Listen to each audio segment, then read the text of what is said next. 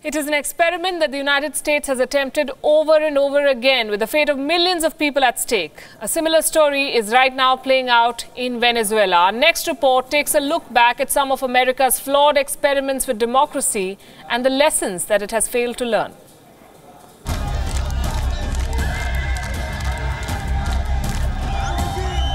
The toppling of Iraqi leader Saddam Hussein's statue in Baghdad on the 9th of April 2003, shortly after the United States invasion. Saddam Hussein's downfall was the beginning of an era of massive violence, looting and infrastructure breakdown. From the very outset, the Bush administration's clear lack of planning for the aftermath of its intervention was all too evident.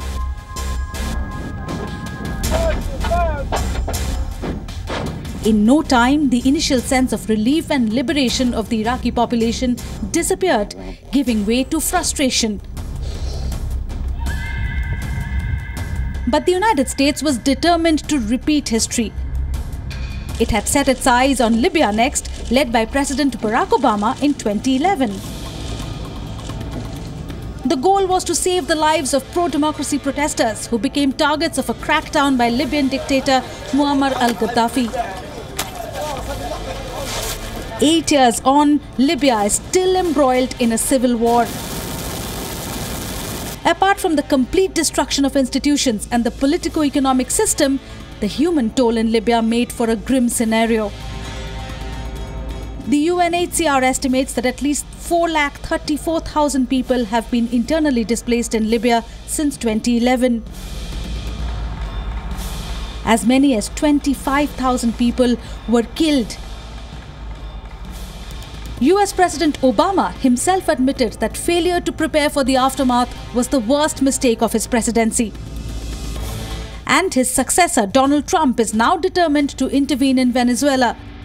The mission objective is claimed to be the same: to restore order and ensure that democracy thrives in the country. The United States officially recognized the legitimate government of Venezuela and its new president, Juan Guaido. We stand with the Venezuelan people in their noble quest for freedom, and we condemn the brutality of the Maduro regime. The numbers speak a different story, though. As per the American Center for Economic and Policy Research, more than 40,000 people have died in Venezuela since 2017 as a result of US sanctions.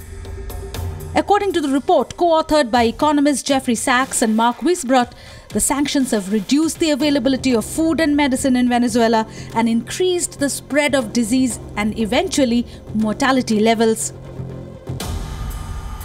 The pattern is clear. The manner in which the US wants to meddle in other countries for the avowed purpose of bringing democracy is a flawed one. It's more than just a coincidence that these are all oil-rich countries and seem to be paying the price for America's greed. The state of democracy in the United States itself is a different story altogether. Its meddling in other countries brings to the forefront lessons that have not been learnt yet.